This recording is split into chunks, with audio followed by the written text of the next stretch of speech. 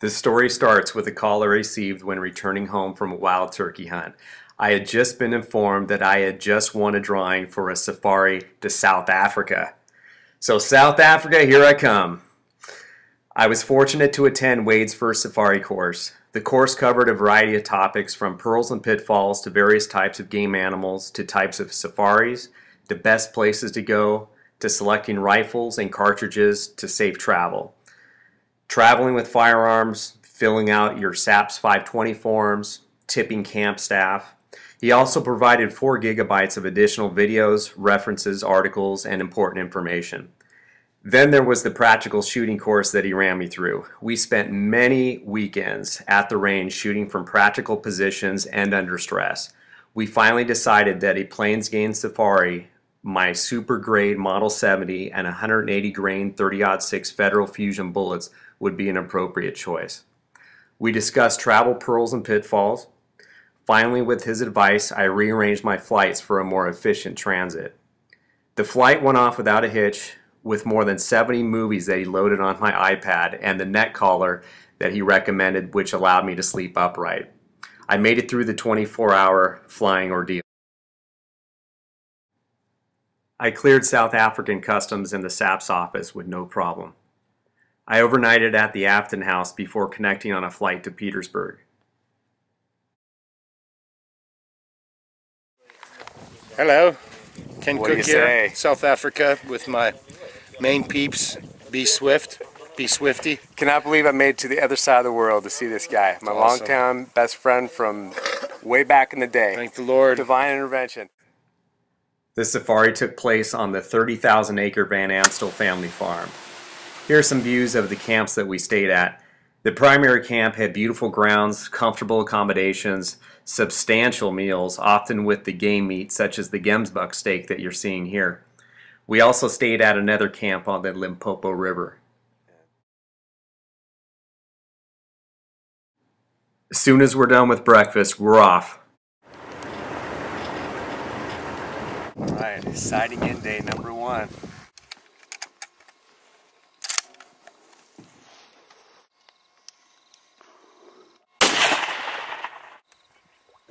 Right off of this. We gonna get it again. We're ready. We got it ready.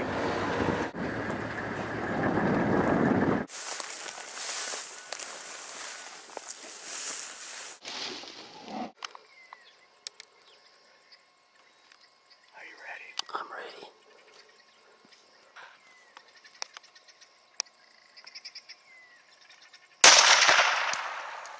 Dropped him.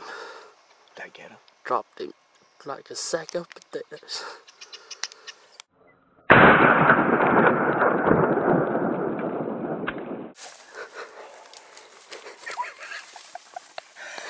Did he drop right away?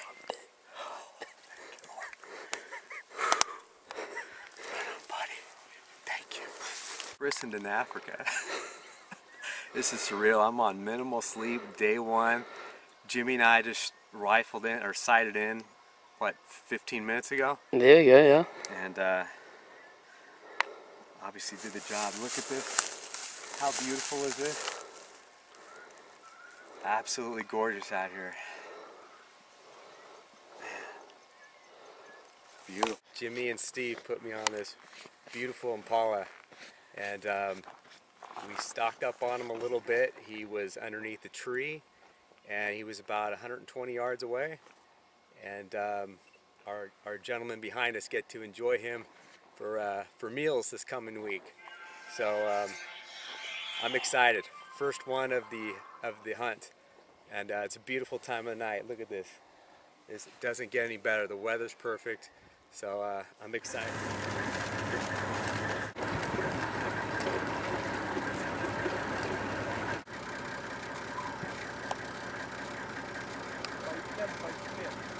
Big ones.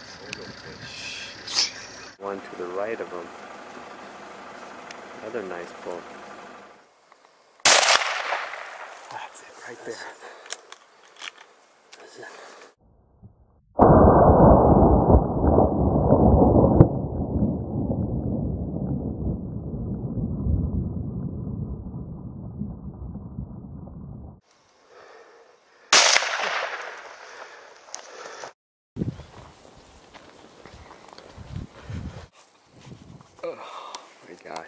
amazing. I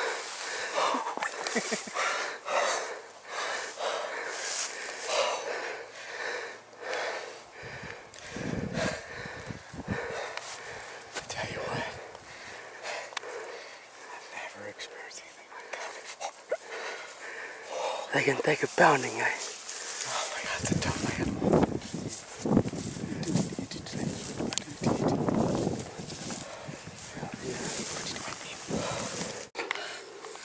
Well, the day came earlier than I thought it would. We're only at full day 2, and this beautiful, beautiful kudu was about 80 yards, and we had to do a follow-up shot on him, but he is just an old man. He's past his breeding time.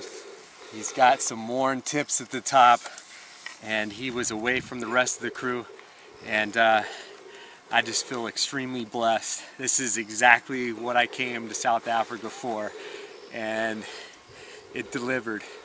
So I thank you, Lord. Beautiful.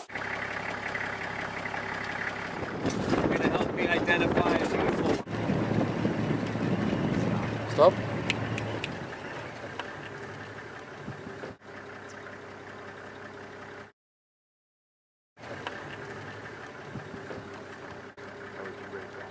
Big. We're on Jimmy's property, and we weren't successful on the gemsbuck, but we're now fortunate to be here. And this is the area we saw a huge kudu yesterday night, and we're going to try to do a stock up to see if we can find them again. So wish us luck.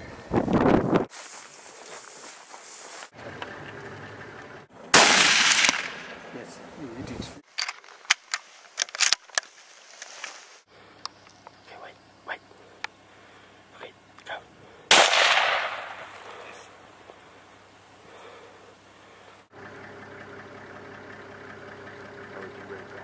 Big.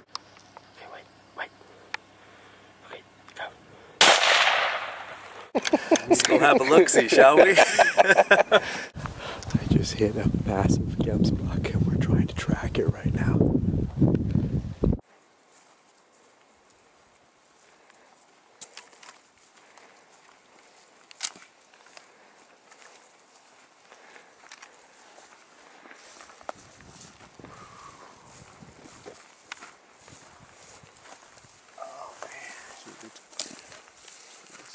Beautiful.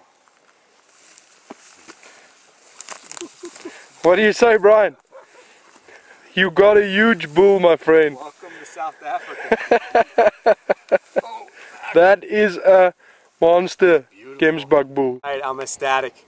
It's our second attempt on Blackie's property, and yesterday we had no luck. We went all morning and we saw a couple, and we put some nice stalks on, but came back fresh this morning, and lo and behold, within 15-20 minutes we saw a big herd of about 12, and we got the very last one that was just crossing the road. He was about 130 yards out, and it was a nice heart shot, and he went about 40 yards and it drops right here in his tracks. So I'm ecstatic. Big, beautiful bull, gorgeous. I am absolutely mind blown at the experience I'm having here. So, friends and family, you're coming with me next time.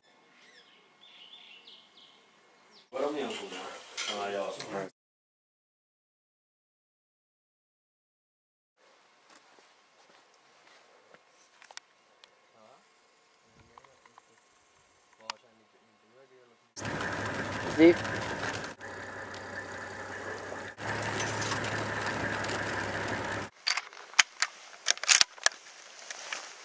Took a shot on a water buck that we were not able to get yesterday morning, but we just located him. James had an eagle eye, found him over about I don't know, 50 yards. Go. I am absolutely blown away. Look at the animals in South Africa. This is a crazy water buck, old man. And it was only, what, 4 hours of sleep last night that we went hunting for bush pig. which was probably the biggest rush of my life, walking through cornfields in the full moon, and then walking all the way around the cornfield thinking we don't see anything or hear anything, and then you hear just a boom, boom, crashing, and it's some big ass bush pig. And we didn't get one, but this whole experience is blowing my mind. I'm halfway across the world right now in South Africa, and let's just say it has not been underwhelming. Words cannot describe what this place is like. It's amazing. After 2 hours in the blind, an ill-defined mass appeared in the faint moonlight heading towards the bait pile. I nudged Jimmy, waking him, asking him what it was. He confirmed it was a bush pig, and I asked him if I should wait for a bigger one, and he said, no way. If you ever see one, you take them. These guys are whooped. They've been up since 3 a.m. looking for the poachers, and they got skunked. There's probably a pig in here. You'll see the flies. And what the poachers will do is they will cover up, like this one was an exit. Right. They'll cover it with that logs. And they'll cover another one with the logs, and they will start digging in this one of these ones. And as the pig comes out, they will spear it with spears. And the dogs will, if it runs off, the dogs will bait. And they'll kill it.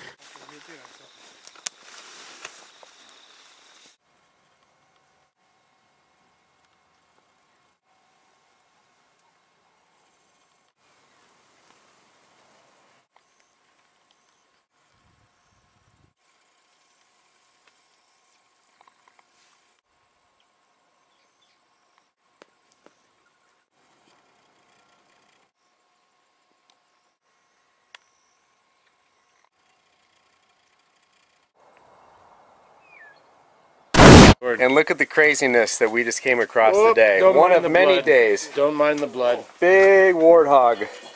Brian flew halfway around the world just to go on a killing spree. I always knew you had it in you.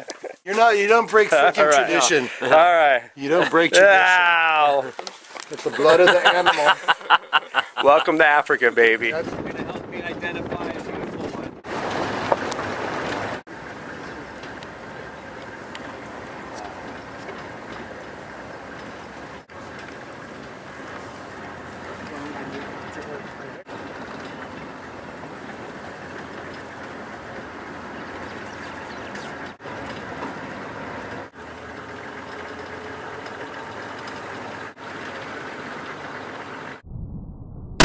We just shot Brian's wildebeest.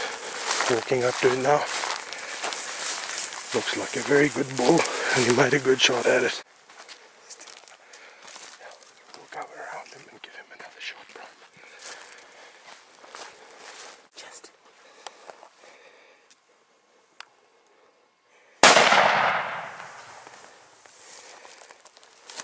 Well, thanks to James and James, I got my first wildebeest, and you guys have amazing eyes. I tell you, I can look fully over this thing and not see a damn thing until you guys pin out. Take that one, take that one. So I trust you guys. I thank you. This is awesome. Having a blast. Beautiful. Jimmy put me on a, how old? 7, 8-year-old Impala. It's gorgeous. Just great size. I'd say he's probably 120. Yeah. And we weren't able to get the shot on video because it was through a lot of thick brush and trees. But Jimmy had a good call. He just said, pick that one. No questions asked, just take it. Well, it's the last day of my 10-day stay here with the Nyati hunts, and out with Jimmy and James, and this is extremely rare. You do not see these during the day. It's a caracal, and Jimmy spotted him, and this is the same cat that I saw last night out of my blind, and I actually missed multiple times. And he was there, and it just took one shot. It went out, lights out quick, ethically, and I'm absolutely blown away. It's just a beautiful cat, absolutely beautiful cat. And Jimmy has only taken, this is his second ever in his life during the day, and in his lifetime has only taken 4. And so I feel completely blessed and honored to be part of this with him, because I know this is a big part of his culture, and just being able to do this in his own land. I'm absolutely humbled, and this is going to be memories I will never forget. And what a way to close out my first ever South Africa hunt. I'm forever thankful for this.